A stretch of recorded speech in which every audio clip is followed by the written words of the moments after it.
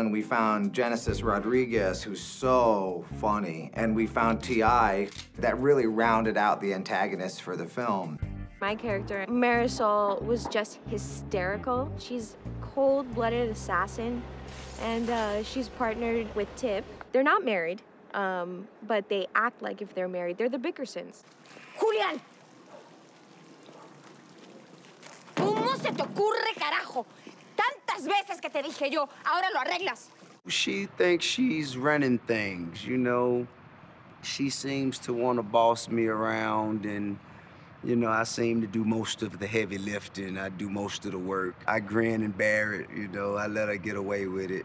Speed it up, we gotta go. I don't work for you.